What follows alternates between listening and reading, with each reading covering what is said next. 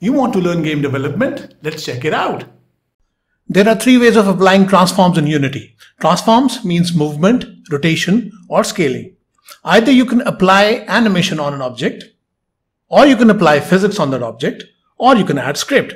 For example, this object that is dropping down has physics added, or the object which is moving away has animation added, and this object which is rotating is actually having a C# script added to it.